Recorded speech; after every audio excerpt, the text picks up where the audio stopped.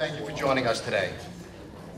I'm Kevin Clyer of DS&D, and together with our partner, Newmark School and Steelcase, we're proud to have put together an exciting program through which we'll examine the opportunities, challenges, and the importance of creating learning environments that prepare students to excel in the 21st century and beyond. Today's school and educators are faced with difficult tasks of navigating through the myriad of challenges that come with preparing our students for success in college and their careers.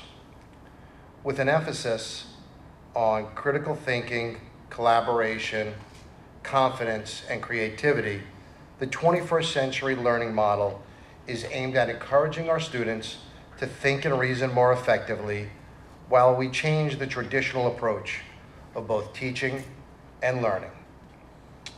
We're excited tonight to have everyone here and our panel of experts to explore and discuss the challenges that administrators and educators and architects and designers face as they look to implement 21st century learning practices in today's classroom. Tonight's discussion is going to be moderated by Christopher Peeler. Chris is the editor-in-chief of THE Journal, which is our leading resource of administrative, technical, academic technology in the K-12 sector. In addition to the monthly publication, he edits the newsletter Common Core Tech Update, K-12 Mobile Classroom, hosts a monthly webinar in EdWeb. You're busy, aren't you? And appears regularly on the Education Talk radio. He's presented at numerous education technology conferences, and tonight he's going to guide our discussion. At this time, I'd like to turn it over to Chris. Thank you. Thanks, Kevin. Thanks, everybody, for coming on this beautiful night, although as a California citizen right now, it feels freezing cold to me. So congratulations for braving the tundra and coming to this event. And what we're going to do right off the bat is we're just going to have our first three panelists introduce themselves so you know who's standing up here. You already know who I am. My name is Chris Peeler. I'm the editor-in-chief of THE Journal. I'll be moderating things. And to my right, we have... Let's see if this works. Is this on? Is it working? Okay. Hi, I'm Mark McCarthy. I'm design principal at Perkins Eastman Architects. We're the architects of the school here. And I've been an architect for about 20 years, most of that time working on K-12 projects and head up our primary and secondary education studio in New York. I'm Carl LaGrotteria from Audiovisual Associates. I've been with Audiovisual Associates 18 years. I'm the senior project manager. We install the audiovisual that you see in this facility, as well as higher ed and lower ed locations. My name is Dr. Regina Peter. I'm the co-founder and co-director of Newmark Education, which consists of the Newmark School, Newmark High School, and our Newmark Teacher Training Institute, actually of where you're sitting actually right now. So welcome everyone, and we're very happy to have you here seeing our facility.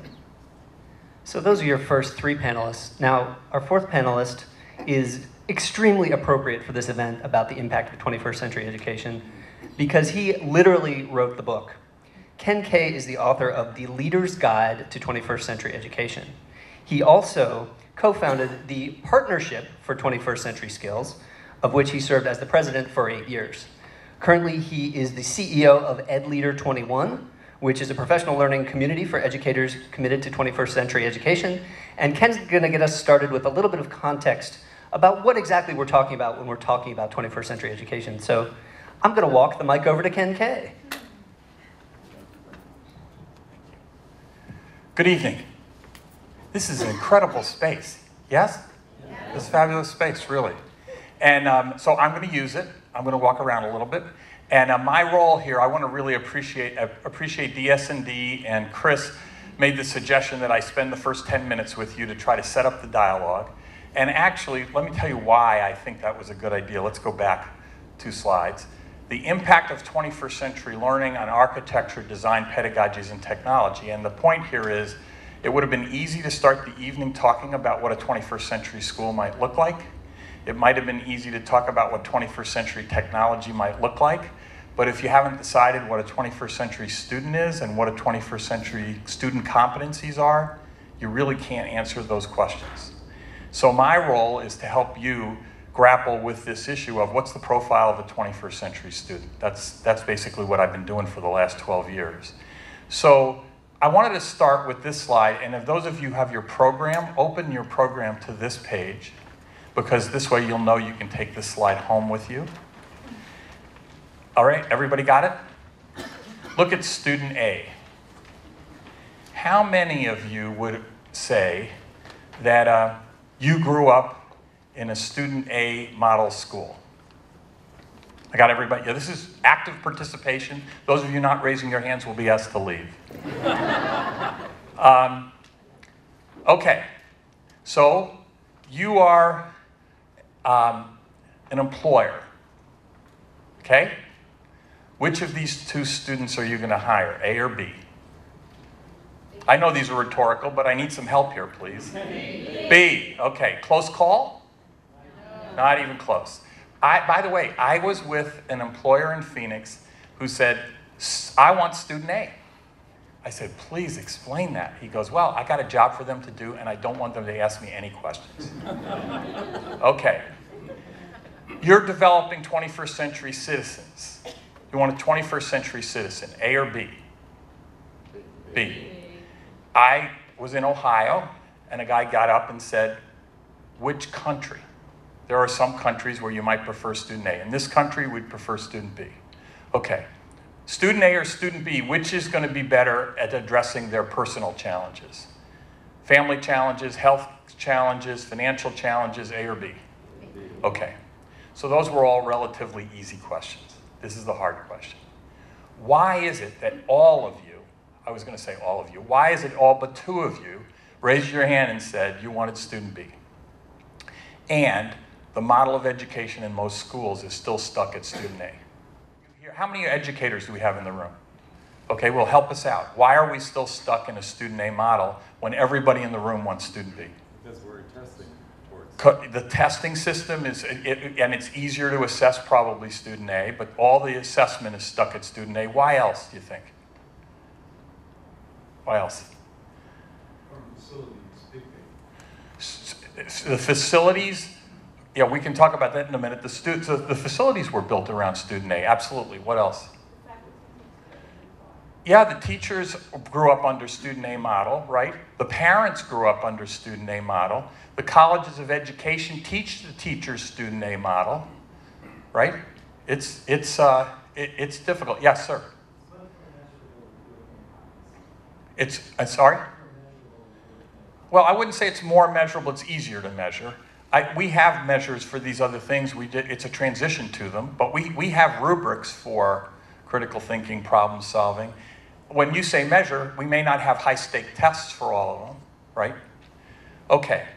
I was at a public high school on Long Island. In a lot of places, the model was student A, but the best teachers taught much of the student B. I got some of student B out of student A, but it wasn't intentional and purposeful. It wasn't assessed. It wasn't the model. The model was student A, and then, well, unintentionally, we got some of the other. It's not that there weren't people. A lot of us actually have those attributes even though we came out of that system, but it wasn't the intentional, purposeful outcome. The other thing I say is, in the 50s and 60s, we were doing a very good job of preparing people for rote jobs, for factory jobs where they do the same thing over and over again. Or jobs in which there was a hierarchy and they were basically supposed to do what the management level above them did, right? We're in a situation now, when we wrote the book, one of the best moments in the book is we interviewed a senior executive at Apple who said, we're at the point at Apple now. This will have a lot of impact on the panel. We're at the point at Apple now that if someone needs to be managed, they are no longer employable. If somebody needs to be managed, they're no longer employable. How many of you have kids and grandkids and nieces and nephews that are in schools that are truly built around self-direction and self-management, as opposed to schools where the kids basically are told to do what they're supposed to do and the kids are supposed to do it, which is not, those kids aren't being prepared to work at Apple. So what I wanted to say to you is that I've spent 12 years trying to help school districts and policymakers, although I've given up on them, make this transition from student A to student B. And it's a very, very important transition, and I think a very important setup for tonight, because if you are stuck in the student A model, your building can be a paint job of a current building. If you start to look at a building like this, the question I'd have is what are the outcomes in the student B model that you're looking for? And if you decide that every kid needs to be an effective collaborator, which every business that we interviewed told us, then those Steelcase chairs that are on rollers make a lot of sense, because that's how you can help encourage kids to be in a collaborative educational environment. So we have built our work around two quick principles. I'm just going to show you the slides. The 4 C's. We interviewed hundreds of businesses, and they had 30, 40 skills that they said were important. But when they rated all of them, the top 4 skills were these: critical thinking, communication, collaboration, and creativity. And we got very lucky. They all started with a C. And then we developed an implementation model to help school districts and schools understand this is not a light lift. You can't just have your school board pass a resolution and say we're for the 4 C's. It's a very deep implementation that takes a long time. So I just wanted to end up by showing you a couple of models of schools. This is an independent school in Atlanta, Georgia, the Mount Vernon School.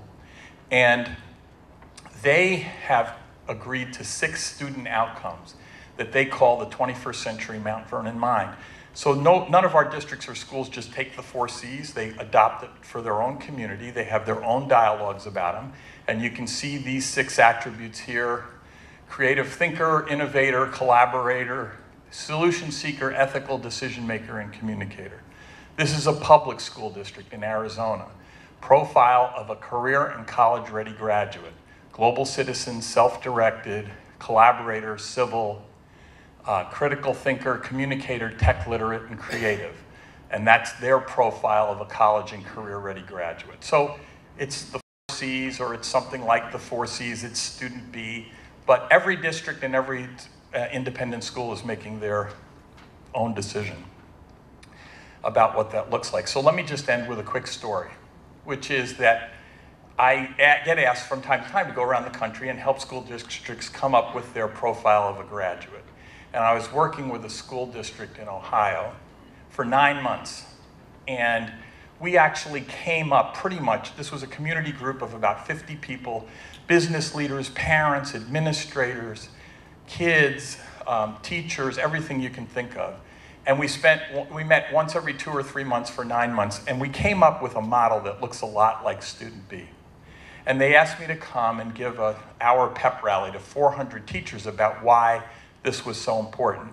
And when they were done, what I didn't know was the superintendent had made a decal of the 6 attributes they had adopted, put the decal on a 79-cent Target plate, and handed it to me when I was done with my talk. And I thought, my goodness, I went from Tucson to Columbus, Ohio, and I got a 79-cent Target plate. But I didn't say anything. I was very gracious. I sat down. The next thing the superintendent says is, bring out the boxes. And he brought out boxes of 400 plates. Now I know why he wanted to pay 79 cents. And he hands out a plate to every teacher and every staff member, and didn't say a word till everyone had their plate. And he said, you know, for the last 9 months while we've been developing our vision of 21st century education, a lot of you, particularly teachers, have walked up to me and said, are the 4 C's and our 21st century outcomes just one more thing you're adding to my plate? And he goes, no, this is the plate. This is the plate. So the work that we're doing in Ed Leader 21 is to try to help school districts and schools determine what's on and off their 21st century plate. And it seems to me that this Student B model might be a reference point for the conversation for the evening, which is once you decide that your profile is of Student B, what are those implications for technology, for pedagogy, for architecture, for design? And I'll talk a little bit more about the ways in which our school districts are taking this model and using it as a strategy to implement almost every aspect of K through 12 education. But I hope this is a helpful, thank you so much for your engagement, and I hope this is a helpful start for the evening.